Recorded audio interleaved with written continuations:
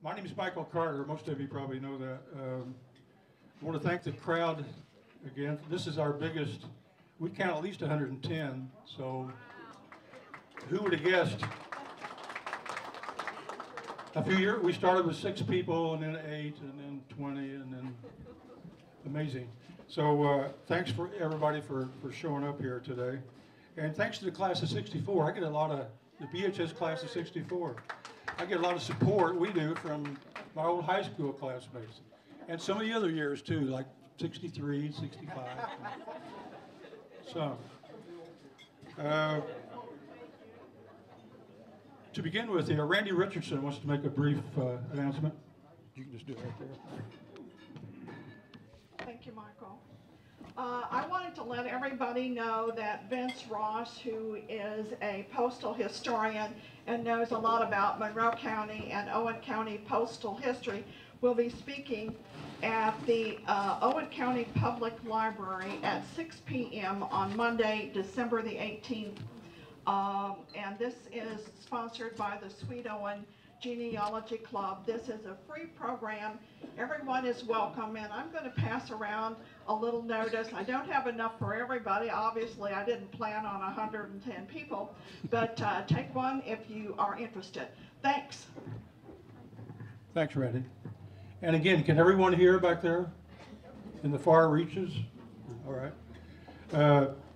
My Minister of Propaganda, everybody knows, is George Carpenter. And he's going to utter a few words here. Maybe. Wow. Thank you all for coming. As kudos are coming out, it's basically the Legion, Post 18, has always been our host, and we're always glad to be here. We thank them for their cordiality. The meals are good. Please be generous with our servers. Always my friends at CATS. They make your YouTube presentations possible. How many of you do not get my emails? Okay, if you would like to get emails about the presentations that are upcoming, please give me your email address at the end of the day, and I'll add you to our distribution list, which right now is something in excess of 140 people. So we have quite a following. Mike always mentions his wife and his mother when he comes. Well, now it's my turn. I'd like you to meet my wife, Mary Ann. On December 9th, we'll be married 50 years. Mary deserves all the credit and all the sympathy. Thank you so much for coming. Mike, have I covered everything? Yeah. That's good. I can sit down now.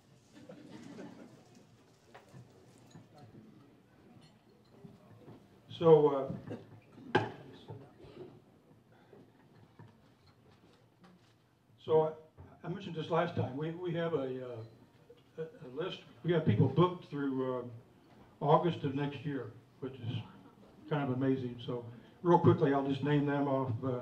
Now our next meeting is going to be a little bit different time. We hate to change it, but the regular time would have been December 26th, the day after Christmas. And that just didn't seem like a good idea, so we're going to move it to January 2nd, the day after New Year's, and I think we'll have people here for that. Derek Ritchie, who's given several programs here, will go over a lot of the photos that we scanned from the Herald Times, Herald Telephone a few years ago, and that's always interesting. People help us identify all the photos that are on there. January 30th, Rex Waters, who's on the DNR, will do a history of Monroe Lake. And he did that for us once before, about 3 years ago, and there were about 20 people here. So I told him, do it again. Christine Friesa will be here February 27th. She's from the Monroe County Public Library. And she's going to talk about the bicentennial and the timeline that she's involved with currently. March 27th, Dan Combs will come again, and he's going to talk about something that interests me and George and a few other guys that are in the medical profession, the 1918 flu pandemic, which went through Monroe County like a train like most of the rest of the world. 75 million people died worldwide, and quite a few people in Monroe County for the time. So that's an interesting one. April 24th, Gib Apple, another guy that's given a presentation several years ago, will do the history of RCA. So I think people will enjoy that one too. May 29th, Clay Stuckey, who's given probably 5 or 6 programs back there. We're going to step outside of Monroe County just a little bit, and he's going to do the history of the West Baden Hotel, which I think people would be interested in, with just touching on the French Lick Hotel a little bit, because he doesn't know as much about it. But the West Baden he knows more than anyone about. June 26th, Bob Hamill will be back, and he's going to talk about the Monroe County Sports Hall of Fame. And then July 31st, Brad Cook from IU Photo Archives will do the history of IU Part 3. He's given 2 parts so far, and this will start around 1930 where he left off last time. August 28th, David Nord will step outside the county a little bit again. He'll give a history of the Spring Mill State Park. Clay and I went down there a month or 2 ago to watch his program to see what it was like, and it's a very good one too. Now, today we have Jeremy Boshears. Jeremy's a friend of Phil Childress, who's an old friend of mine, and Phil's kind of the one that got me looking at what Jeremy does last year. He introduced me to Jeremy, and Jeremy showed me the work that he'd compiled thus far on the covered bridges of Monroe County, and it took me about a nanosecond to realize that he really should do that for this group here. Because, you know, not only covered bridges, which are interesting in themselves, but the fact that these bridges are from our own county, what could be more suited to our local history than this? These 13 bridges we featured in his upcoming book, The Covered Bridges of Monroe County, which will be out in 2019, I think. So I look forward to this because I know very little about covered bridges, and today I stand to learn a lot, I figure. So, Jeremy?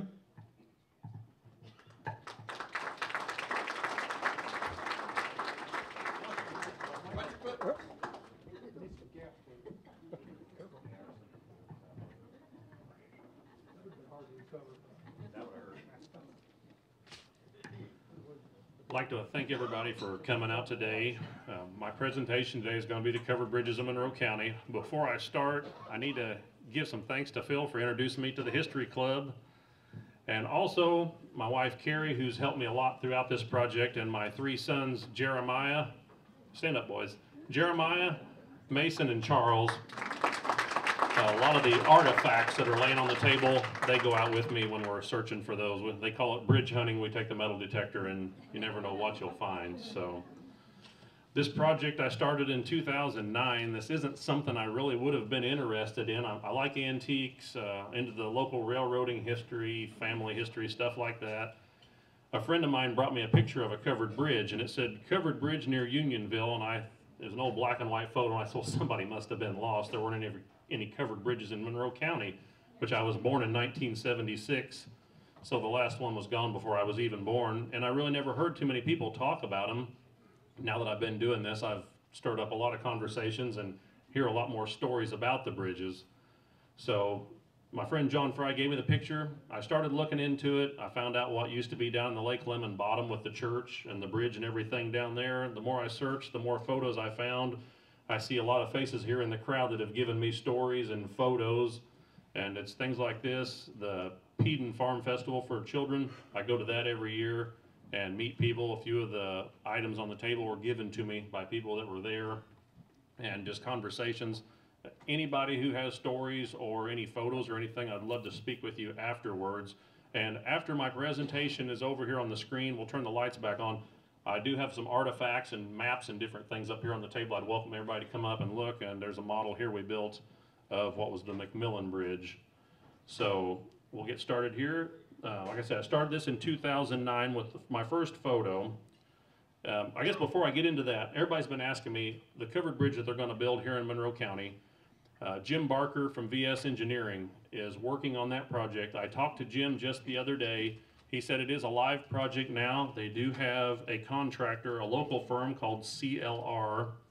He said they closed the bids just the other day, so it is a live project now. It's the Cedar Ford Bridge from Shelby County, which was dismantled several years ago and has been in storage. The complete bridge doesn't have enough material to build it, so they are going to have to get some material to do it. But they've been doing the surveying, and I know they've been purchasing ground down there. So it is a live project. I don't have an expected date, but we are further along. He said one of the big issues with building a covered bridge is there's all kinds of special permits you have to get for the weight rating, the width. It doesn't have guardrails, all kinds of different variances they have to go through for the state. So he said they've been working through all that, but it is a live project now, and hopefully here in a couple of years we'll have a covered bridge where the McMillan, or what most people would call the Williams Bridge nowadays, once stood. So Monroe County was formed in 1818 and named after President James Monroe. Many of the roads around the county were still being made. You've heard of blazing a trail. Well, blazing a trail was cutting a path through the woods and the briars and burning everything off. That's blazing a trail. Road names on, say, the 1895 map I have down here, road names could be after a person or a family or the town you were destined for. On some of the old maps in Monroe County, it would say the Martinsville Road, but if you were a county north, it would say the Bloomington Road.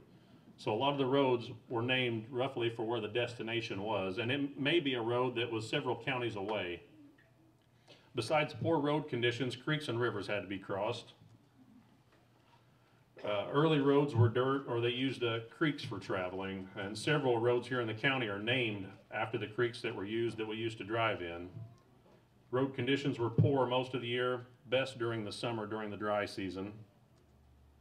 Here's a photo of what you might see on a normal unpaved road back in the day, muddy and rutted for several months out of the year, especially in the wintertime, rainy seasons.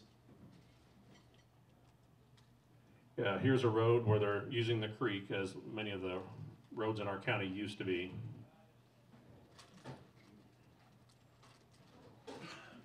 There were 3 major creeks in Monroe County: Bean Blossom Creek to the north, Salt Creek to the southeast, Clear Creek to south central, and one river, which was the White River, on the northwest corner of the county near Gosport. Here's a map of the county that I've made. As you can see up here at the top, the blue line running across, that's Bean Blossom Creek. Up at the top left near Gosport is where the White River would be. At the lower right, down here where Lake Monroe is, this is the Salt Creek bottoms. And down through the center here is Harrodsburg, that's Clear Creek. And that's a current map of Monroe County. This is an 1895 map. I know it's kind of hard to see, but I have it down here on the table, and anyone that would like to look at it afterwards, I'd invite you to look at it, and there's a lot of interesting details and things about the county on that map.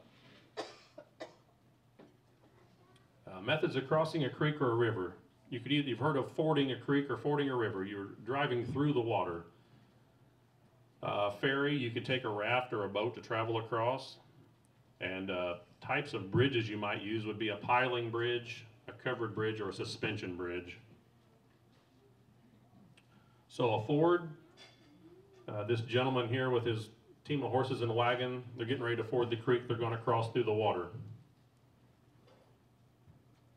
Problem with that, during the rainy seasons and floods, you couldn't get across. So you might go on down the creek and find a ferry. And Monroe County amazingly had several ferries. I've searched the Monroe County Commissioner's record starting in 1818, and it's amazing how many ferries are listed in different records. I wish I'd have kept track of how many I came across. So here's a ferry. They're bringing a car across the river. Like I said, there were several of these in the county at one time, and where many of the covered bridges were located, there were ferries also at those before the bridges were built. So bridges of a piling type. Pilings are driven into the ground or into the creek bed. The entire structure is subjected to weather. There wasn't any treated lumber or anything back when these were built. 5 to 10 years was a normal lifespan due to the rotting of the wood. They were prone to wash out during flooding, but they were cheaper to build than a covered bridge. So here's a piling type bridge, and there's a bulldozer in the creek. They might be pulling out a log jam or something. I'm not for sure what all is going on here, but you can see how the pilings are in the creek and in the water. During flooding, debris would build up against those, and a lot of times it would build up enough till there was enough pressure, it would actually wash the bridge out. And like I said, the flooring of the bridges would become rotten also over time.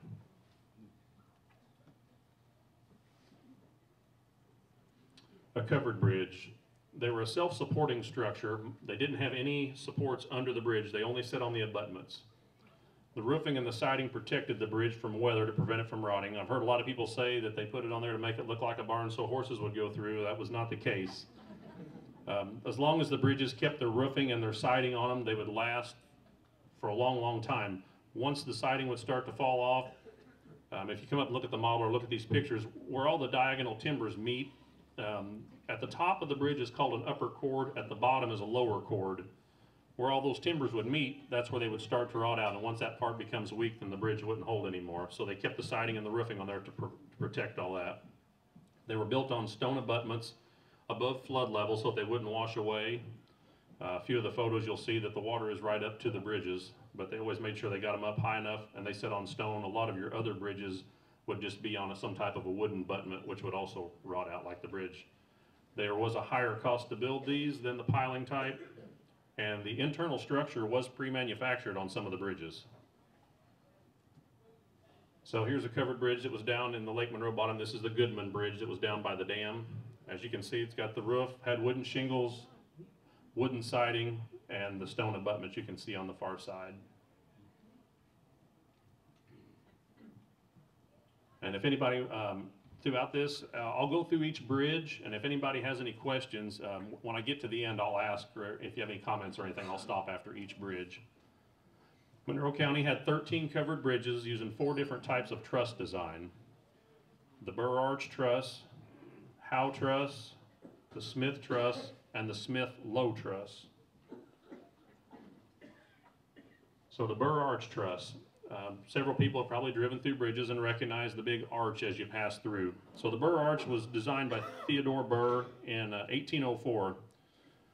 He added the arch to the bridge right here that passes along here to a king post style truss. Now the king post style truss would actually hold the bridge. The arch didn't have to be there, but adding the arch added a considerable amount of strength to the bridge. So that would be a burr arch bridge.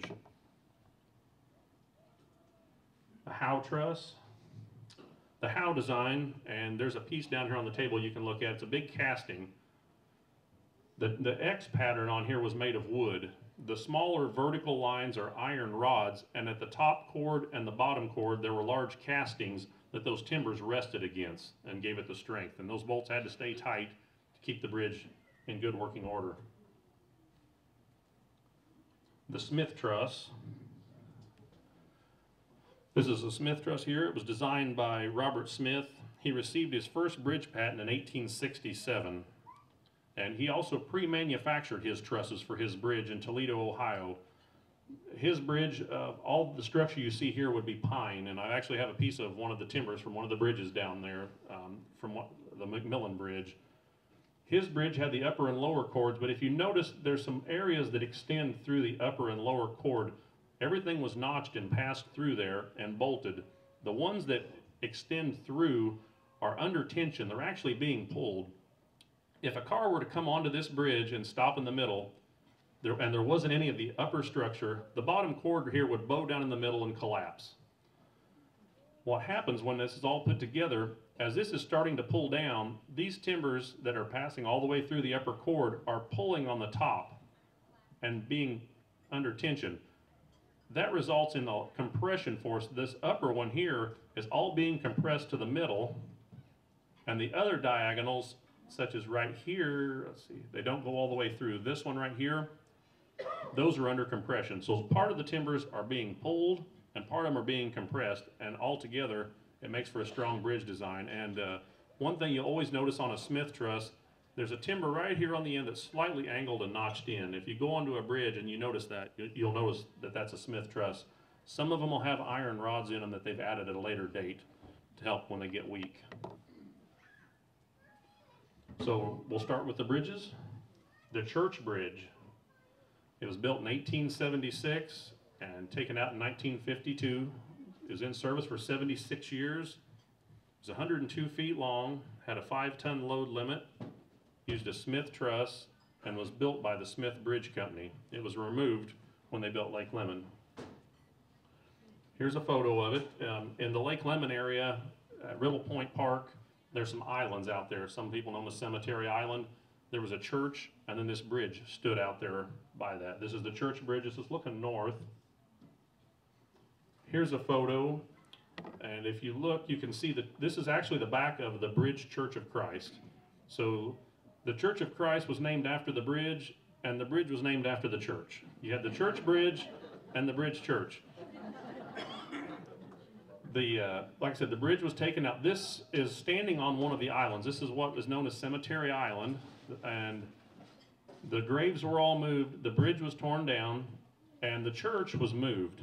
So when they were getting ready to build the lake, all the property was being bought, and Dale McClung told me that the last parcel of ground was the church. The city of Bloomington wanted to pay an amount for the church, which the church didn't feel was enough. They wanted the church moved.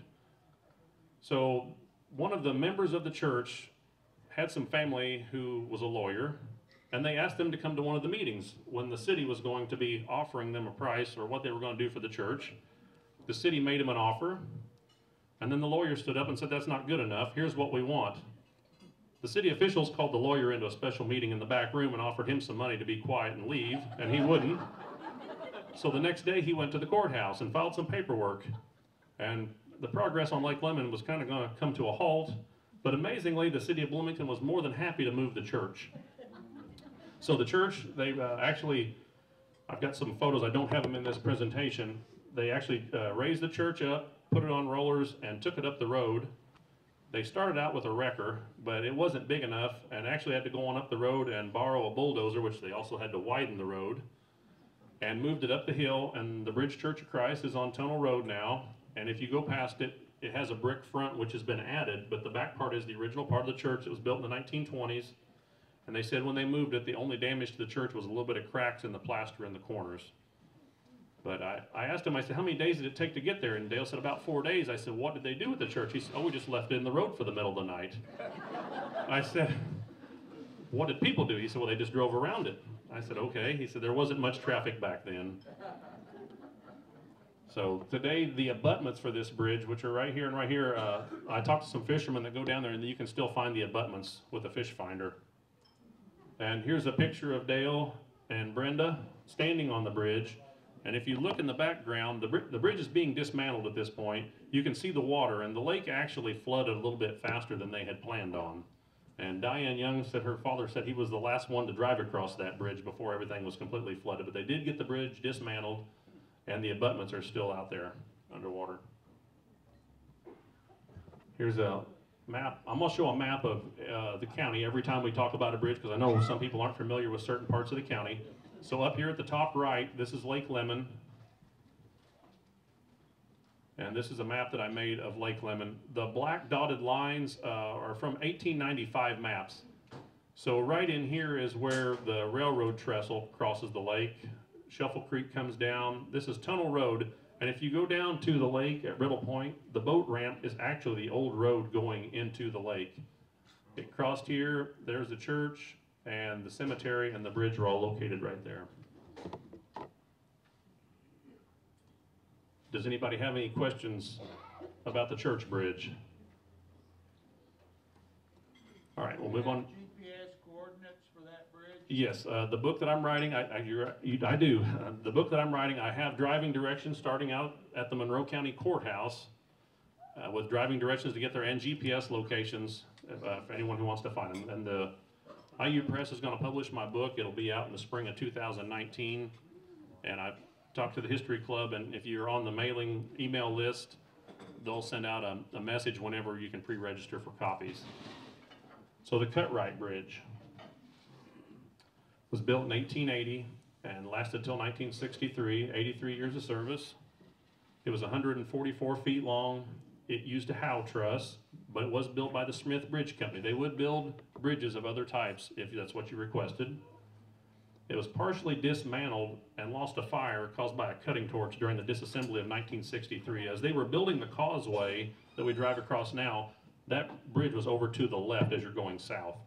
They were dismantling the bridge and it actually caught on fire. I actually have one of the castings down here on the table. Like I said, after this is over, don't get up and leave. We'll turn the lights back on, and there's some artifacts out here on the table I'll talk just a little bit about. Like I said, everyone's more than welcome to come and look at everything afterwards. Here's the Cutright Bridge. One interesting thing about this bridge, right here on the middle of the portal, and each bridge kind of had some unique features you would notice that the craftsman had done. Right in the very center of this bridge, there's a little bitty V-notch cut in both ends. That's what I've noticed in a lot of the pictures. And there was always a Pepsi sign on all the photos I find. This is an aerial view looking where the bridge was at. To the right of the bridge would be where the causeway is now, and at the upper right corner of the road that goes back to the Cutright launching ramp would be back there. Now the creek is moved, where you cross the bridge on the causeway, they moved the creek bed a little bit. So here's a map of Monroe County. Lake Monroe is down here on the lower right, and Cutright is down here where 446 crosses the lake at the lower right. This is a little bit better zoomed in map that I made. The dotted lines are what was there before the lake was put in. And if you notice, the red line coming down the middle is 446. The creek crossed more out here in the middle. Today, the water passes under right here. The bridge was right here. If you drive down there and go just a little ways in, you can actually still see part of this old road right here. But this was the Cutright Bridge, and the Cutright family lived down there in that area. I've also seen it listed as Cartwright in a few references, but the Cutright is what you'll find it under in most of the commissioner's records and historical information. Does anybody have any questions or anything about the Cutright Bridge? All right, we'll go to the Dolan Bridge. The Dolan Bridge was built in 1878 and lasted till 1927, 49 years of service. It was 100 feet long, had a howe truss, and was built by the Western Bridge Company. It was replaced by an iron bridge in 1927. So here's some interesting features about this bridge. At the top of the portal, it had a special design on it also. This is looking north, and today, Old 37 is right here. They moved the road over when they improved the roads. So today we're standing in about the same location. The covered bridge would be over here to the right, and here's the road. There's a house right up here in these trees that you'll see in some of the old photos of this bridge. It's still there. And here is the iron bridge that they built. This green iron bridge, there's probably several people here in the crowd that remember this bridge that used to be there before it was replaced. And the bridge is still in use. There's a car has just passed through it. This is around 1927 when they replaced it. And here's a photo again looking today at the new bridge that's there after the iron bridge was replaced. So Dolan, Indiana is up here, kind of the north central part. I don't have a road drawn on there. That would be the old Highway 37 that goes out through this area. And here's a little bit different map of Dolan that I made. The dotted line shows where the old road has changed its location in a few places. There's a few references in the Monroe County Commissioners that they call this Gray's Mill, and I'm not for sure if there was some type of a mill there at one time. I haven't found any more information on that, but a few of the historical records listed as Gray's Mill or the Dolan Bridge, depending on what area you're looking at. Yes, sir. Regarding that bridge at Dolan, is that the same site, the location where in the early 1950s a bus wreck killed a bunch of people? Okay. The bus wreck was further south. Further south, as you come down the hill, the big steep hill, the first creek you cross right there is where the bus crash was at. I think it was 1948. Thank you. Any other questions about that bridge? All right, the Fairfax Bridge. Fairfax Bridge was built in 1879, was taken out in 1963. They used it for 84 years. It was 125 feet long, had a howe truss. It was also built by the Smith Bridge Company. It was destroyed by arson November 7th, 1963. It was scheduled to be removed for Lake Monroe. There was a preservation group that was trying to get the bridge moved, but I found a few reports that someone came down on the evening of November the 7th and said that the bridge was burning at both ends. So someone had set it on fire. Some local people think that it may have been intentionally set so that it didn't slow down the progress of getting Lake Monroe built. But I don't have any proof of either way on that. So here's the Fairfax Bridge. Behind the bridge, you'll be looking up towards Fairfax. As you came out, the road went to the left and the right. Here's an aerial view. Like I said, Fairfax would be at the upper right corner. You would come out, you could turn right and go to Chapel Hill, or excuse me, turn left and go to Chapel Hill, or turn right and head over towards Harrodsburg. This was an important part, especially after the railroad was in. There was the railroad depot south of Smithville down by Depot Hill Road. This road connected across through Harrodsburg and connected Chapel Hill and all this area together down in here. Here's a map of the county. Fairfax is down here at the center, lower right, just beyond where the Fairfax State Recreation Area is. And here's another map I've made. This is of the lake.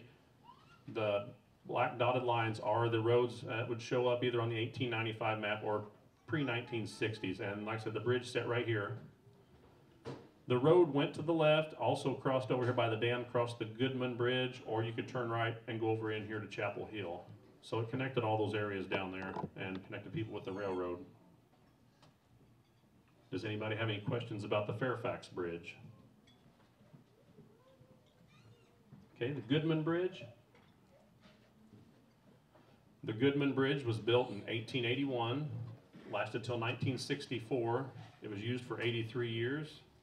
It was 100 feet long, had a howe truss, and was built by Thomas A. Hardman, and was removed in 1964 for Lake Monroe. And here's the photo I had earlier. To the right over in here would be the dam at Lake Monroe. There's a steep hill just to the right of where behind the photographer where they were standing. That's the steep hill that actually the road that you would drive on now when you go down to the dam and cross is up right behind the photographer there. What happened to the bridge after it was removed? Part of these down here were just pushed in the creek and burned. But the Goodman Bridge in later years was getting in really bad shape. This was one of them that a lot of the siding had fell off of, and in later years it had signs that just said cross at your own risk. So it was getting pretty bad shape.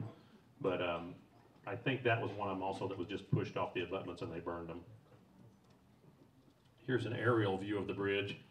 And like I said, to the upper right is where the dam is today, and down here at the lower right is the steep or big tall hill that you'll actually would drive when you go down to the dam.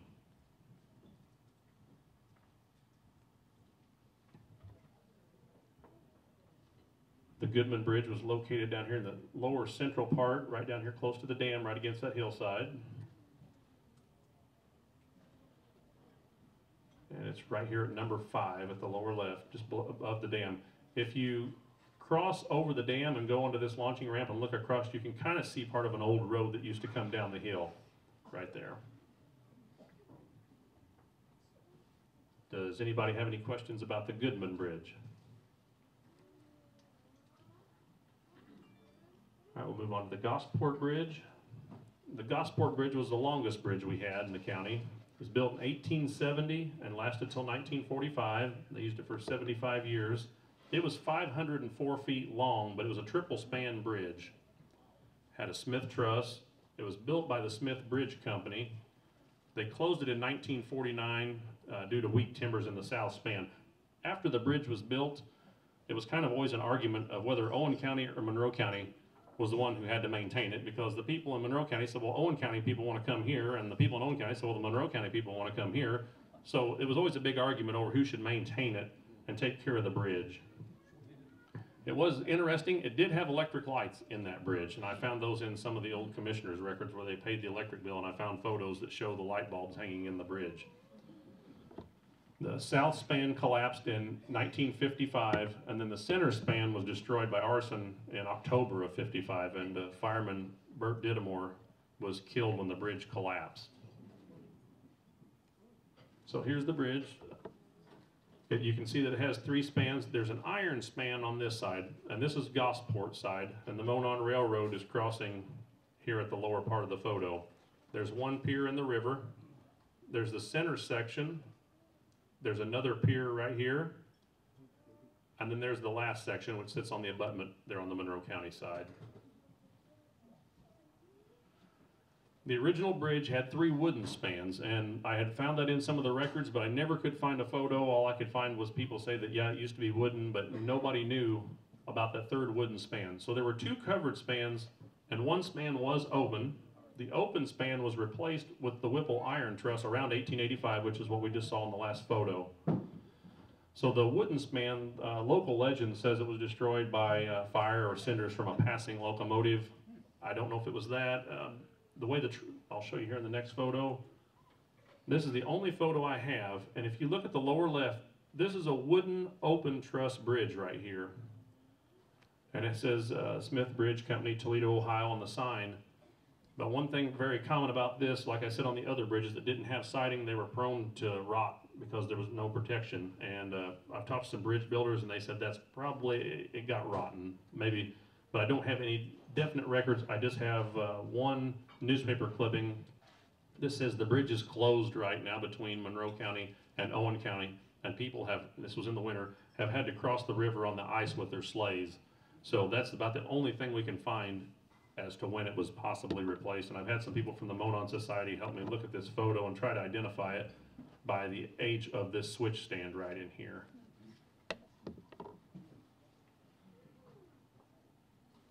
Here's a picture of the flood. And if you, what looks like is the ground over here is actually just debris that's floating. This is all pretty tall abutment over here. It's way up in the air, and as you can tell, the railroad tracks were crossing right here. But 1913 flood, yes. Like I said, this bridge actually also had anchors that came from the abutment and bolted up into the bridge. The abutments also had a notch put into them to help hold the bridge in case of the sideways force from flowing water, but they usually, like I said, tried to build them above what normal flood stage would be. Here's a picture today from standing in Gosport looking at the abutments. This one here in the river is starting to deteriorate pretty bad, this pier. Here's the other pier, and then the abutment is back here on the hill behind. And like I said, these had some iron rods that actually went up to the bridge to help keep it anchored down. On the upstream side of those, the abutments are kind of pointed, and that would help break up ice flow as it came down the river. Here's the bridge after the last section was burned. If you look in the background, there's the other abutment back here. That span had collapsed already. And this photo here was taken just a few days, or maybe the day after the fire that killed Bert Dittemore when the bridge collapsed. The arsonist went to jail on that one. Yes, they did. Yes. So here's the map of the county. Gosport is up here at the top left where the White River is. And here's kind of another map I made. The railroads all pass right here by the bridge. This is Moon Road up here in the top center. This kind of dotted section right in here. The road is pretty well abandoned out there. Some of the farmers use it to get to their fields, but it gets to be some pretty rough country getting back in there to it. And me and my sons went back there and took some photos from both sides of it. Does anybody have any questions about the Gosport Bridge? The Harrodsburg Bridge was built in 1874 and lasted till 1949. They used it for 75 years. It was 82 feet long, had a Smith truss, was built by the Smith Bridge Company. The bridge became weak in the 1940s. It was one of the bridges that most of the photos, the siding on the bridge is missing for several years, and that's part of the reason it became weak. A lot of the local residents tried to get the bridge repaired. The county was kind of reluctant to repair it or do anything with it. In September 1949, the lower cords on the bridge were cut by some local people, and they let the bridge fall in the creek. And I've actually spoke with some of those people, and they said they were worried because the school buses crossed that bridge every day, and they were worried it was going to collapse with a busload of children, and the buses were kind of forced to go that route. So as much as they hated to, they cut the lower cords and let the bridge fall in the creek, and after that, then the county replaced it. So here's one photo of the bridge that I have. There's some siding down here in the lower section. All of the upper section is missing.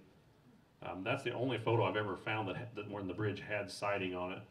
There, if you look right here in the very center, it's kind of hard to see. There's a house right there, and that house is actually still there today. Most of the photos I find look like this. The bridge doesn't have any siding on it. And as I've said before, rainwater would hit these timbers and run down. Right here, all of these lower cords are laminated, and all the boards that pass through would become rotten in those sections. And once they became rotten right there, then the bridge would get weak and fall down eventually. If you look in the center of the photo up here, also you can see the bridge. What's Old 37 now?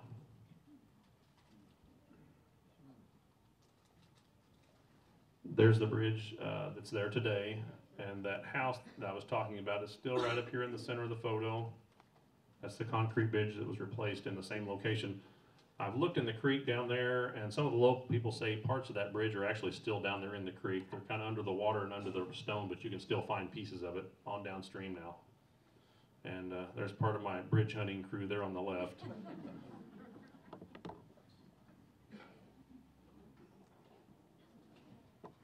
Here's the map of the county. Harrodsburg is down here in the center. And like I said, this is Clear Creek coming down through here, Harrodsburg. Here's a little map I made. This is actually Gore Road right here. Now there's a black dotted line right here that I didn't get my arrow placed properly. Some of the old maps show that the road went straight across. That'd be a pretty steep hill to climb right there, but they may have back in the day. But the road arcs around and crosses right here. That's where the covered bridge was at. Old 37 to the right, and then the new lane, or new 4-lane 37 is right here. And this was one of the main roads that came out of Harrodsburg back in the day when that bridge was being used, before either of the highways were there. Does anyone have any questions about the Harrodsburg Bridge? The Johnson Bridge. Johnson Bridge was built in 1881, lasted till 1964, had 93 years of service. It was 100 feet long, had a 5-ton load limit. Part of the other ones I didn't put a load limit on because I did not know what they were, but some of them I've actually seen the signs in the photos, so I put that down. I mean, it's amazing to think you can put 10,000 pounds out in the middle of a wooden structure that's 100 feet long. It used a howe truss, was built by Thomas A. Hardman. It was damaged by arson, but was repaired, and that was a few years before it was replaced. And some of my photos I found, you can see where some of the damage had happened. It was replaced in the summer of 1964. There's the Johnson Bridge. Some people in later years called it the Bell Bridge also. Some of these bridges had different names throughout the years.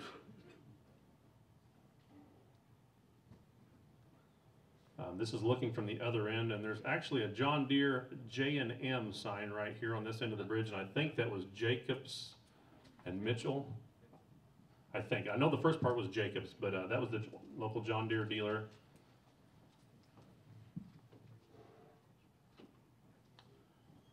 This would have been the current bridge, but actually it's been replaced also too. This is Kinzer Pike. If you follow the road down to the bottom, that will take you to Bottom Road. If you follow it and wind up around the hill, Naylor Trucking is up here on the hill, and now the road sweeps around and actually goes over the top of 37, which is soon to be I-69. But this was the bridge that replaced the covered bridge. And that was put in yes, that bridge is done. The new one's done. This was put in 1964, and it was replaced as, I think, around the time that they were doing the bypass on 37. I found some records that say some of these projects went in about the same time as the highway was being put in.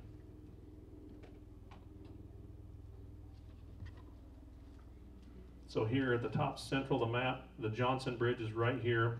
If you're going north out of Bloomington and you go down a big hill as you're going out, as you get to the bottom and cross the creek, if you look to your left, that's Kinzer Pike over there on your left, and that's where that covered bridge was located.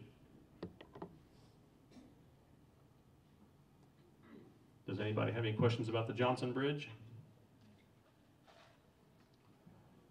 The Judah Bridge was built in 1884, lasted till 1947. It was used for 63 years. It was 120 feet long, had a burr arch truss. It was built by the Kennedy brothers. The road was semi-abandoned and the bridge was deteriorating, so the county sold it for $500 in 1946, and it was dismantled in the winter of 1946 through the spring of 47. Here's a picture of the bridge. This is kind of a remote area northeast of the Karey area. It would seem kind of odd there was a bridge out there until I got to doing some more research, and the Judah brothers actually had a grist mill very close to the creek, and I think one of them actually practiced medicine, so there was kind of a need for that road out there. And that was the Judah Bridge. It has nothing to do with the Judah area, but was named after the Judah brothers mill because that was pretty much the only thing out there. Some books will call it the Lost Bridge because some of the timber bridge committees were out searching one day and actually ran across it by accident, so they considered it lost because no one had ever kept good records of it. And this here, you can see in this photo, there's the arch I was talking about earlier. You'll notice on the burr arch truss. A lot of the Kennedy bridges will say Kennedy, they'll have Kennedy, be it Kennedy Brothers, or the name changed around just a little bit, but usually it said Kennedy. The date on this bridge is off. It's a year later, and I don't know if they didn't get around to finishing the siding or something on it, but I do know that I have records from the Monroe County Commissioners as the correct date of when it was built, but that date on the bridge is a year later. And another thing you'll notice, like I said, all of these bridges have different features. This one here, the portal has an arch, has a small piece, looks like a keystone here, and the trim here on the ends. All the bridges have different features about them.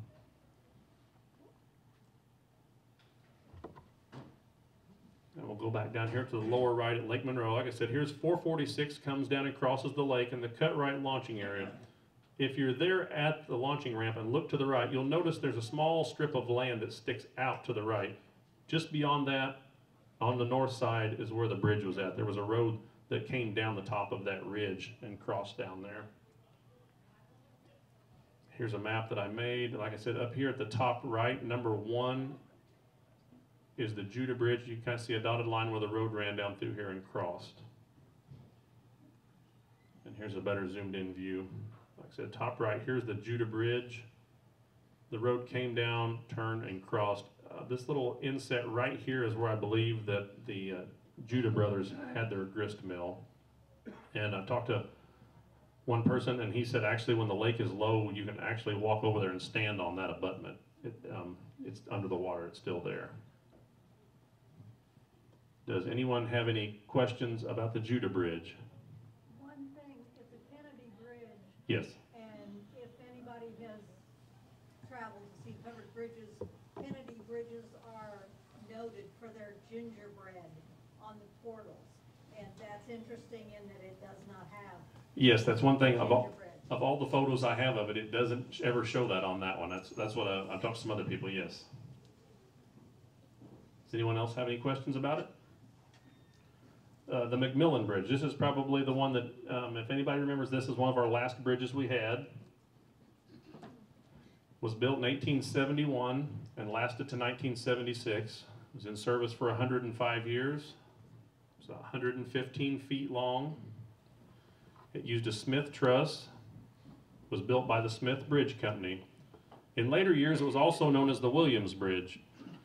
So the McMillan name has changed several times throughout the years. In the Monroe County Commissioner's records, Jacob Milliken had a sawmill in this area, and there was a ford known as Milliken's Ford.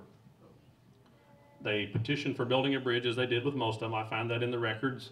They were going to build an iron bridge, but decided to go with the wooden covered bridge.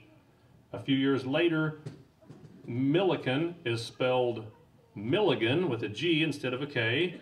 And then a few years later, it's spelled as McMillan. It changes throughout the years of the commissioner's records, and in later years everyone knew it as the Williams Bridge because the Williams family had their farm and lived right there next to it. The bridge was restored in 1970. They were actually going to move the bridge possibly. There was going to be a area below Lake Griffey, kind of a historic area. They were going to put some cabins and barns and different things there. They didn't do it after all. They didn't go forward with any of it. They decided to go ahead and restore the bridge in its location. But the bridge was destroyed by arson June the 29th, 1976. And that was our only covered bridge that we had left in our county. So here's a photo of it. I found a few artifacts from that bridge that I actually have over here on the table. There's a rod hanging under here. There's a large turnbuckle, which I have over there on the table that we found, and a piece of one of these timbers.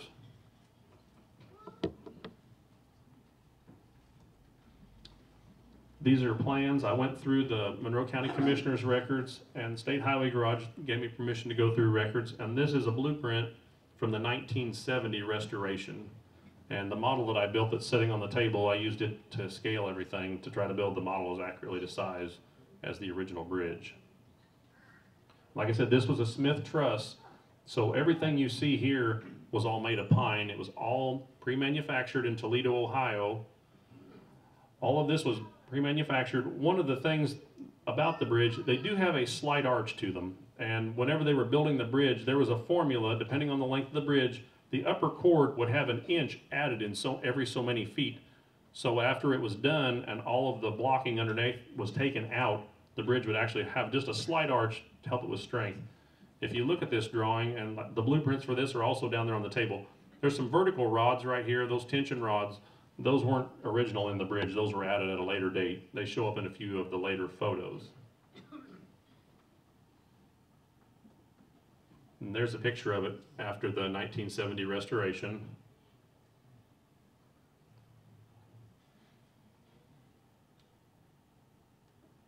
And these are photos after it was burned. You can still see some of the red paint on some of the boards and stuff lying there. Some of the artifacts I've got on the table, me and my sons went down there and we found actually a few of the bolts that bolted the timbers together, still laying in the creek, that were made in 1871. We brought them home and cleaned them up, and the nuts actually came loose on them. They're made out of wrought iron, and the wrought iron has a higher carbon content than the regular bolts like you would find, say, at a hardware store today. And they rust differently. Be sure to come up and take a look at everything. You'll notice it almost has a wood grain pattern on the places where the bolts are rusted, and that's due to the high carbon content in the iron. But that's after the fire there. This is one of the abutments. This will be the south abutment. It's still pretty well together. The north abutment looks like it's been pushed out with a bulldozer. The stones are all scattered, and a lot of the ground leading up to it is all relocated in different places. But we found a few of those pieces there, and I actually found one of the timbers from the bridge laying there on the abutment under a piece of the sheet metal from the roof that it all fell down. It had protected it all these years.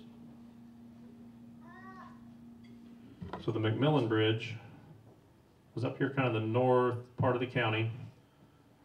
Maple Grove Road in Ellisville, there's the Maple Grove Crossroads. There's a Maple Grove Road that goes north. If you follow that road all the way down into the bottoms, eventually it'll make a hard turn to the left and go up a hill where it turns into DeLapp Road. If you stop at that turn and look straight ahead in the trees, it's kind of hard to see because it's pretty overgrown. You'll see where the old road used to go out into the trees a few hundred yards out. And I asked the property owner if we could have permission, and we went down there and looked and found some of the artifacts from the bridge. You can also approach it from Bottom Road. Your Williams Road is about a mile back. Yes, there's the other end comes out, correct, on Bottom Road, just down from Williams. It's back in there a little ways, but you can drive all the way up to the north abutment on the other side. Does anybody have any questions about the McMillan Bridge? Yes, sir. Not being an engineer, I'm not sure, but what's the purpose of the two trusses on the end that just tilt in a few degrees? I'm not for sure on that exactly. It was something that Smith incorporated into his design. I've talked to some bridge engineers about it. It all has to do with the compression and tension forces on the bridge, and I'm not a bridge engineer, I'm actually a machinist. So I can't explain that one properly, but You know, look at it. You're an engineer. You're an engineer. You're a Purdue engineer. I don't know exactly, but things that are square are not very strong. Things that are at an angle are strong. yes. And the bridge, the way they're designed, also another thing, I've talked to some of the engineers, not all of the timbers would actually have to be there when you drive across it, but there start to be opposing forces as you're on one end, opposing forces on the other end of the bridge that need to counteract. And like you said, a square is not as strong. Yes, sir. I think the pieces on either end they're talking about probably transmitted some of the compressive forces on the top cord down to the bottom of the abutment. Yes, yeah, that is correct, because they were right on the very end of the bridge. And actually on the Smith Bridge, at the very ends of it, there were a casting that those rested on, so all of that force was placed right down onto the lower cord on the abutment. That was one of the things about the Smith Bridge. He didn't use very much iron, mainly the bolts, to put it together, but he did have a casting at each corner on there to transmit the force down. Does anyone else have any questions? The Mount Tabor Bridge. I'm not sure when it was built. This is probably one of the hardest to find information about. I don't know when it was built. I do know in 1876 it was replaced. Maybe 50 years of service, we really don't know for sure. The length was unknown also, but it was replaced by a 120-foot long iron bridge in 1876. Searching through the commissioner's records, in 1828, found where there's a plat map that actually shows the first records of a bridge. And also in 1871, commissioner's records show lists of repairs of roofing and siding. So that tells me that it was covered. There were some bridges in history that were a piling type bridge, and roofing and siding was added just to help protect the structure. But I really can't find much more information. Like I said, it was replaced by an iron bridge in 1876, and I don't have any photos of that bridge. This is looking down Tabor Hill. It's pretty hard to see. I think this was back in the 1920s. Right in here, you follow the road around and it abruptly turns up. This is right here. There's an iron bridge. It's really hard to see, but you can find it. And Mount Tabor is a pretty interesting town. To look at it today, there's nothing there. But back in the day, it was actually probably at one time going to be bigger than Bloomington. And one of the advantages it had is Bean Blossom Creek right here, and you're not very far from the White River. They used to butcher, I forget how many thousand hogs per year there in a season. There was a barrel maker. There was all kinds of businesses in this town. They had the waterway. In the spring, they would have flatboats already made. They would load stuff, and some of it went all the way down to the Mississippi and down in there. The one thing that made this die out when the railroad came to Bloomington, that gave a big advantage to Bloomington, and people quit using the waterway right there. And after that, the town of Mount Tabor slowly started to die away. I actually found an old newspaper article for Bloomington talking about make sure we keep our town a good town and don't lose it, and don't let what happened to Mount Tabor happen to Bloomington. And it actually talks a little bit about the history of what was in Mount Tabor. But like I said, I don't know who built the bridge or anything. There was a sawmill. There's records of that about the time that the bridge was put in. But other than that, I couldn't find anything in the commissioner's records other than what I just had on the previous tile. This is the bridge that's there today. On closer inspection, we found here kind of to the center right, there's abutment stones there, and there's concrete here. I've talked to some of the bridge builders, and they said you didn't start seeing concrete abutments till sometime in the 1920s on a lot of these bridges. So I don't know if these stones right here were from the iron bridge that was there, or if those were possibly from the original covered bridge. I don't have any way to know for sure.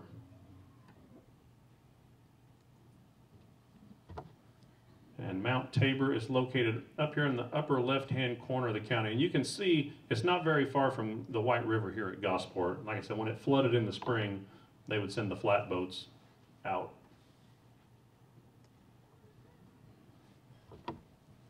Here's another map that I drew a little bit closer. Down here at the lower right is the Mount Tabor Bridge. This is Tabor Hill, Bottom Road, and everything all meet right here and cross Bean Blossom. And the creek's a little bit crooked, but you can follow it all the way over here to the White River. Does anybody have any questions about Mount Tabor? Muddy Fork Bridge. Muddy Fork was built in 1873, lasted till 1890. They used it for 17 years, but the length on it was somewhere between 36 and 40 feet. I have a little bit of trouble finding the exact length by the way the commissioner's records are written. And one thing you'll find, the listing of a bridge and its length. When you were buying a bridge, if you bought a bridge that was 100 feet long, the bridge would be 100 feet.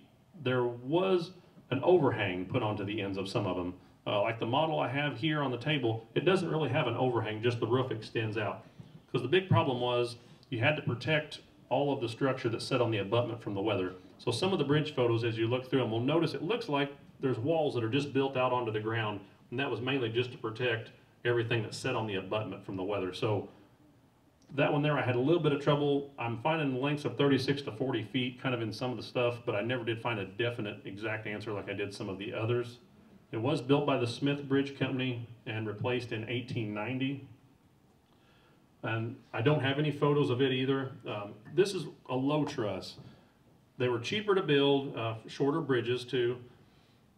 What there were two walls, and inside of those was the structure that you see like on the other Smith bridges. Some of them had some supports that came out because there was no upper structure to help hold the sides and give them strength there.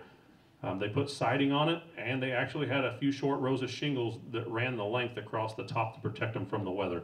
But one other issue with this one, the deck of the bridge was not protected from the weather, so they would become rotten also. But they were cheaper to build than the covered bridges, and like I said, for a short bridge like that, it was a money savings.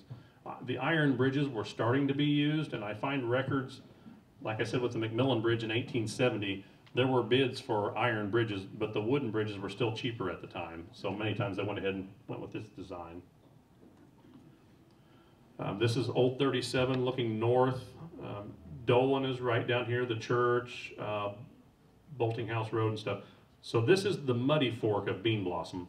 As we were speaking about earlier about the bus crash, as you come down Old 37, down the hill, you'll cross a first creek, and that's the site of where the Greyhound bus wreck was. Some people say that there was a covered bridge there. I can't find anything in the commissioner's records, though this bridge and the one that's just to the south where the Greyhound bus crashed, they're very similar in length, but I never could find any records of what was there for sure. I do have records for sure that there was a low truss here, and I've talked to some engineers. The water flow that would come down from all up this bottom along Bolting House Road is considerably higher than the water flow that would have come down from the other area. And there was kind of a rule of so much amount of watershed flowing before they would build a bridge, or it had to be enough traffic passing through there. So the other one I'm not for sure about. I do know there was the Greyhound bus crash there, and I also know that the other bridge collapsed, the one that's to the south. I found some records in the early 1920s that talked about a paving roller that was going down this road and went through the bridge. But I'm pretty sure it was the other one after we've done some studying and looking at, like I said, when this one was built, and there was an iron bridge that replaced this one. Here's another map of the county. So the Muddy Fork, like I said, I don't have Old 37 on this map. It's just to the right of Highway 37. And you'll see there's two forks right there. The upper one to the right is the creek that follows and goes all up Bolting House and up through that bottom. And then there's the lower one down here is where it crosses right there. That's the one where the Greyhound bus crash was. And like I said, there's some books that will list that there were two bridges. In my book, I put that there was one for sure, but I could not be for sure that there was a second one. And as I've said before to a lot of people, there's as much misinformation out there as there is good information, especially on the internet. So if I wasn't for sure about anything, I might note it in my book of what other people had written, but I'd made sure that I had my facts as close as possible. So there's some books that will list two Muddy Forks bridges. We do know there was one for sure of a low truss type, because I did find that in the commissioner's records. And here's a closer map. So up here is where the photo I showed just a second ago, that is the one we're sure it was a low truss. These creeks all flow out of this bottom up into here, around Bolting House. Down here, Little Horse Road out of this area is the smaller one. And this is the hill at the lower left here, is the hill you come down on Old 37. And right here is where the Greyhound bus crash was. And this is also where the paving roller went through the bridge. And that's one thing that might lead us to believe, after talking to one of the bridge engineers, it may have been a piling type bridge that collapsed. We don't know for sure. Does anyone have any questions about the Muddy Forks Bridge? Yeah, I got a question. Yes, sir. The Greyhound bus deal, Yes. when was that and how bad a wreck was it? Do you know? 1948, I think. Yeah, around 1948, I believe. It killed 15 people. It's still the biggest one loss of life in any traffic accident in Indiana, I think. Okay, so there were 15 people killed, and it's one of the biggest losses of life. Every one of 4 buses got burned in the fire. And they were all burnt, Yeah, a bunch of people burned up and died in the fire. From what I've read, the driver said something broke on the steering but didn't know what happened and hit that bridge right there and crashed. They accused him of falling asleep, but they were never able to prove it. Okay, yeah, he said they accused the driver of falling asleep, but no one was ever able to prove it. The driver lived? Yes. Yes. So he's gonna live. No, No, there were some people that did make it out alive, but I'm not for sure of the numbers. maybe 8 or 10. Does anyone else have any questions? The Nancy Jane Bridge was built in 1884, lasted until 1964, had 80 years of service. It was 160 feet long, had a 5-ton load limit. It's Burr Arch truss design. Was built by the Kennedy brothers. It was removed in 1964 for Lake Monroe. And when they removed it, it was pushed off the abutments with bulldozers and was burned. This bridge here, a few people talked about trying to save it also, but they just, one time there was one record, they were wanting to try to raise it and use it for some type of an area for fishing down there. But I forget what the water depth right there is pretty deep and nothing ever became of it. So they pushed it off the abutments and burned it. Here's the Nancy Jane Bridge. It got its name from Nancy Jane Chambers. On the right up here, above this bridge, is a steep hill, and Nancy Jane Chambers was a Civil War widow, and before this bridge was put in, local legend is people coming and crossing through this area would holler out for Nancy Jane, and she had a boat and would ferry them back and forth across for a small fee. And that's the local legend of people hollering for Nancy Jane to come out, or just Nancy Jane, and she would come down the hill and ferry them across. Here's a photo looking out of the portal of the bridge. Up here at the top, you can see her house right there. When the lake was put in, that property was purchased, and the house was also bulldozed down and burned. I've been told some of the stones that the house used to sit on are actually still there. And here's a photo looking down from her house. The road made a really hard left turn as you came out, because this is a steep hill. And if you look, I don't know the exact height of what the bridge was over the creek, but it was up in the air a pretty good ways. Came out and turned left on the other side.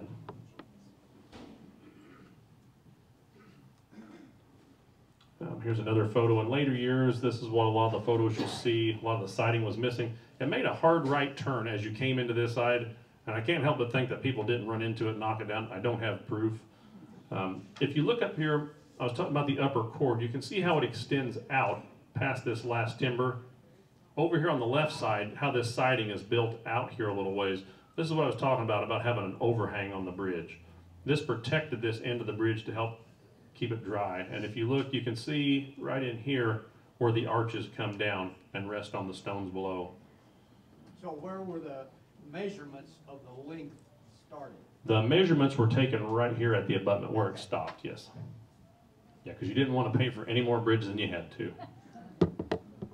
And like I said, the decorations, this one here had some small decorations right here on the end. And this one had an arched portal, also just like the Judah Bridge did. This one had a 5-ton load limit also. And there's a sign at the top right that says Charles Taylor for sheriff on this one. Then you'll know when it was close to a political seasons, because these bridges would be littered with political signs. And some of you can't hardly see the bridges for all the signs that are stuck on them. This photo here is just right before the bridge was taken down. It's in pretty bad shape looking right here. You can actually see on this bridge photo, you see the arch right here as it comes across and ends over here. It looks like it's starting to sag. I don't know if it was that bad or it's the way the photo was taken, but it is missing some siding. If you look here in the foreground, there's a lot of bulldozer tracks and stuff's cleared off, and from what I was told, they were pretty sure that this was right before the lake was built when they were clearing it, right before they pushed it in. And you can see Nancy Jane Chambers' house up here at the top right.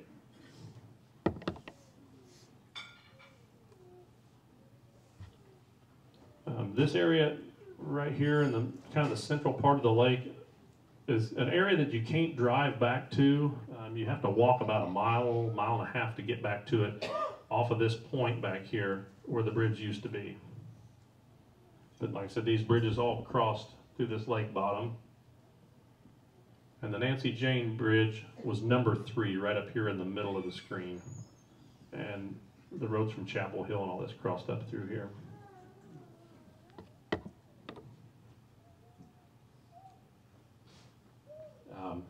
Does anybody have any questions about the Nancy Jane Bridge? Yep. Yes, sir. We had to build high over the water. Can you comment about how they did the construction? I'm not for sure. I mean, there weren't cranes per se and all the heavy equipment we have nowadays. I was told on some of the bridges they would actually put cribbing and a structure below that they would build out onto, and after that was done they would knock that out and then the bridge would be self-supporting. I don't have any photos and I really don't have a lot of information. That's something I'd like to learn more about, but I was told some of them, like I said, they would build some type of a structure to start laying the cords out and building it. Like I said, the stones also were brought in with teams of horses on some of them. I've read a few of them, the stones for these bridges that were down the lake bottom. One of the gentlemen had a team that took 3 horses to move one stone. He had a special wagon that would actually drive over the top of the stone and then use some type of a hoist to pick it up, and it carried the stone underneath the wagon. Does anyone else have any other questions? Yes, sir.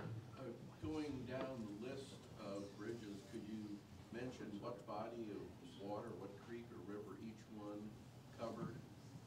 Okay, we can do that. Let me back up here. I'll go back to one of my county maps here and we'll look at that.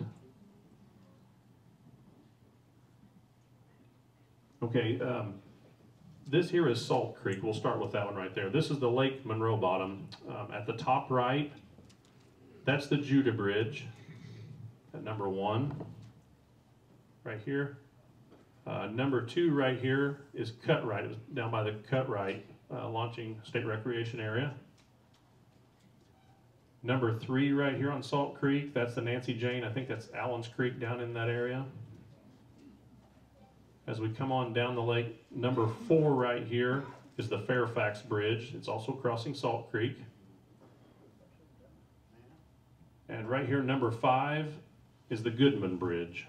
Let me see if I can get this. My computer died on Tuesday last week, so I had to borrow my son's computer that they use for their schoolwork. It's not quite as powerful, so it might take just a second to back up through some of these photos. Okay, here we go. We'll use this one. So here's our map of the county. The Church Bridge up here at the top right. This is Lake Lemon now, but that was the Bean Blossom Creek bottom. The church that we were talking about earlier by the Church Bridge was actually a log church at one time. It was flooded, I think in the flood of 1913, and they said the water got so high it actually washed the Bible off the stand up in the top of the church and messed it up. So when they built the new church, they actually built it up on stones and stuff because that bottom was notorious for flooding when they built that in the 1920s. So we'll follow Bean Blossom Creek on along the county. It's flowing from east to west. We get over here to Dolan. That was the Dolan Bridge, also called Gray's Mill in some books. That's on Old 37. Just to the south on Old 37, this is listed as the Muddy Fork of Bean Blossom. As we follow the creek on along, we get to the Johnson Bridge, and this is where Kinzer Pike crosses the creek on the west side of Highway 37 as you come down the big hill on 37 there. And there's a new bridge right there which just opened. And like I said, the photo I showed of the current bridge was the one that was there previous to the one we have now. As you follow the creek on through the bottom, this is the McMillan Bridge. Further on, we get up to Mount Tabor. Up at the top left is the Gosport Bridge.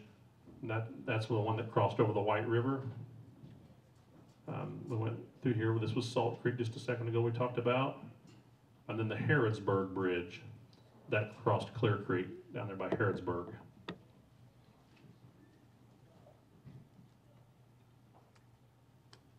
Like I said, I've written a book. Right now the IU Press has it. We're passing it back and forth, working out all the details and all the photos and everything. It's going to be called The Covered Bridges of Monroe County. It'll be available spring of 2019.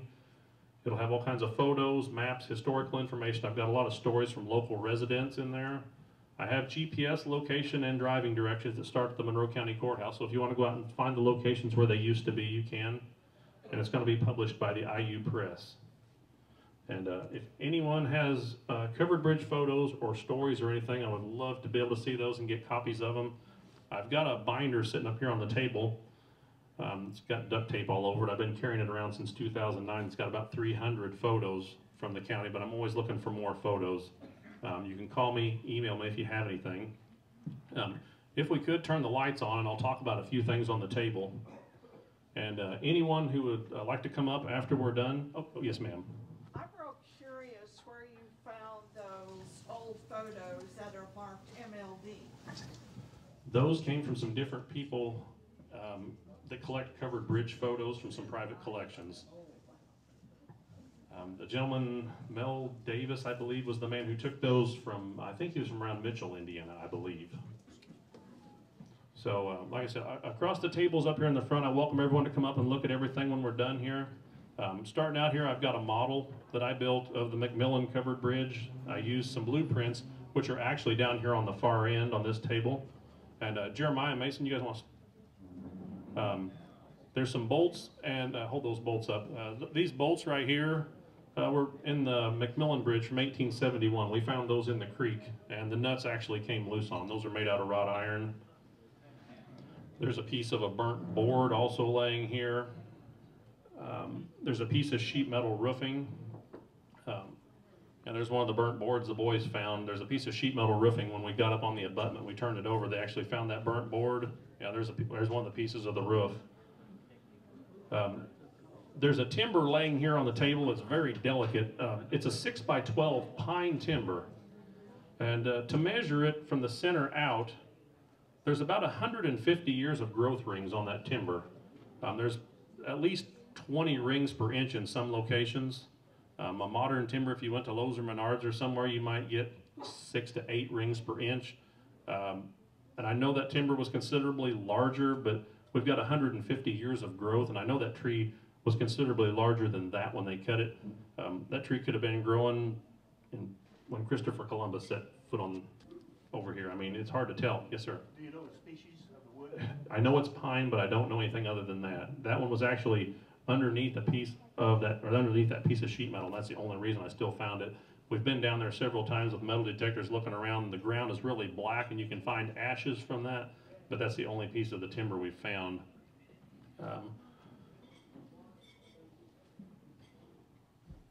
We've got other pieces. Yeah, this is a large turnbuckle here. These were under the bridge. I said something about it in one of the photos. The turnbuckles were put in later. They went all the way from one end of the bridge to the other. As the bridge got a little bit weak, they added those to help put tension on the lower cord to keep it from sagging as bad. And there's a nut and a big block laying there that was connected on the very ends. And those are buried into the mud. We've got lucky and found those pieces there.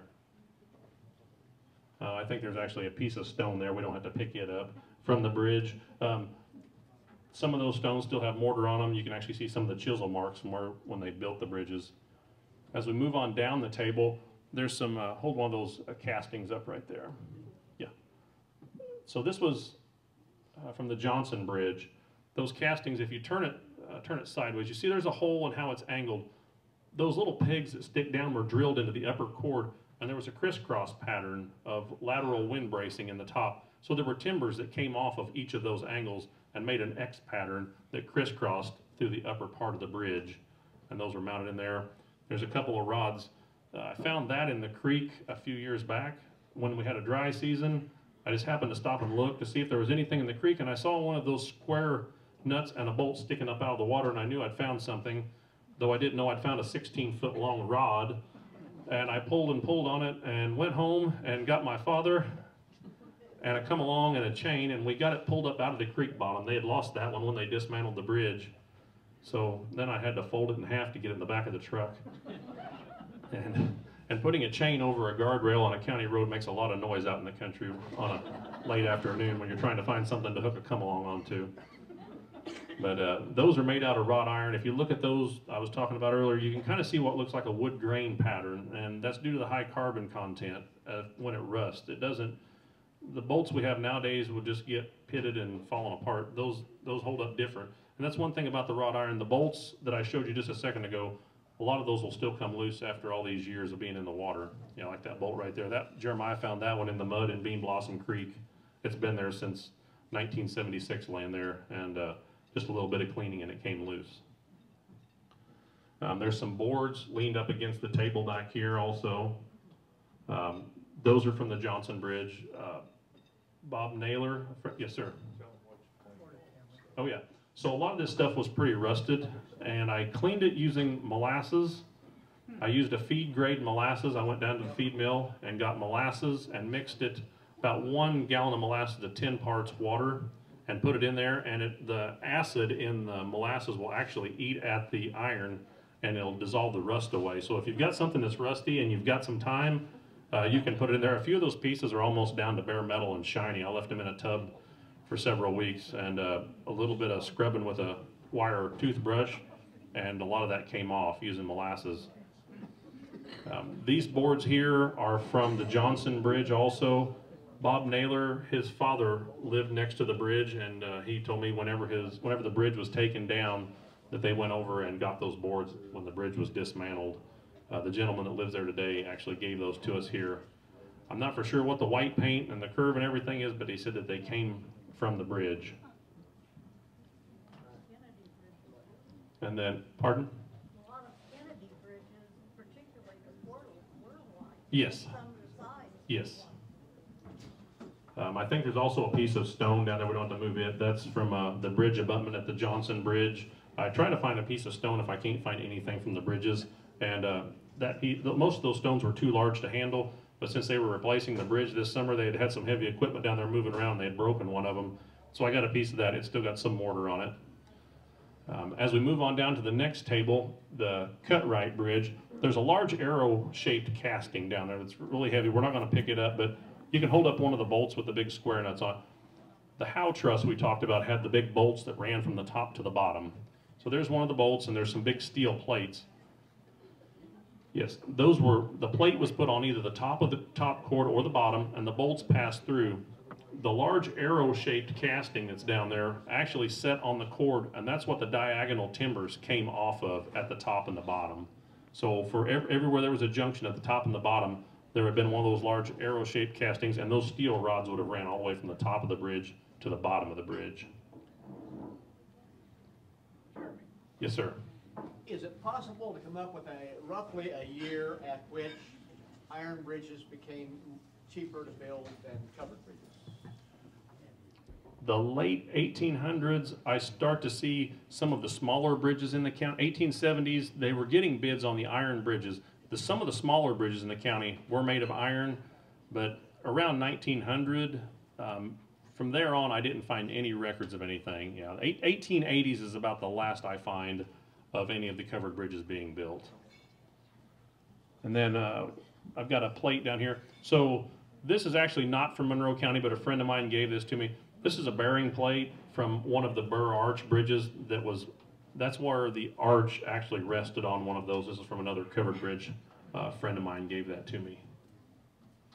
And there's also a stone down there. I don't have anything from the Gosport Bridge, but that piece of stone, that's a piece of one of the stones on the abutment that had cracked and fell off. And if you look at it, you can actually still see the chisel marks along the top of it where they had chiseled it when they laid the stone. That's for the Gosport Bridge. On the table also down there, there's some two blueprints from this bridge right here that I made the model of, the McMillan, or what we later called the Williams Bridge. And then there's a current day map of Monroe County, and then there's an 1895 map of Monroe County. It's neat to see all the stuff that used to be in the county in 1895. Take a look at that.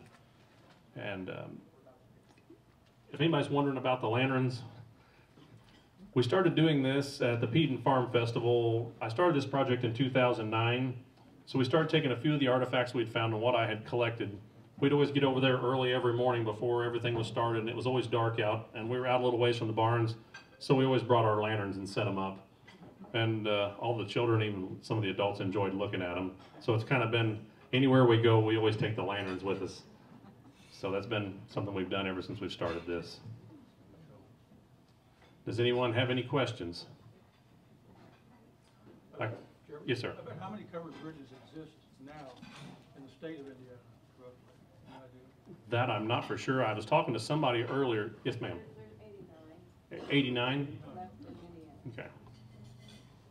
Like I said, my name's Jeremy Boshears. There's my phone number and there's my email address. If anyone has any photos or know of anyone that has photos, I'd love to see them. And if I could get scans of them or any stories or any information, please contact me. Yes, sir. Did you ever see a railroad covered bridge? Yes, I have. I've seen some on, I think the Monon had some, yes. The Smith Truss design, the gentleman who built this style of bridge actually built railroad bridges, and on one of his old photos that show his patent has the low truss bridge, a modern bridge like this, and then the ones for the railroad, they essentially just doubled up on the trusses on his design. The BMD. Yes. I know there were Howe truss bridges also. Yes, sir. I don't know if there's one any closer, but somebody who wants to go see a covered bridge, they'll see not a nicer one that's at Williams. Yes. Over the White River, west of Bedford. It's been restored in the last 10 years. Yes. Does anyone else have any questions? All right, that concludes everything. I welcome everyone to come up and take a look at everything, and thanks for having me today.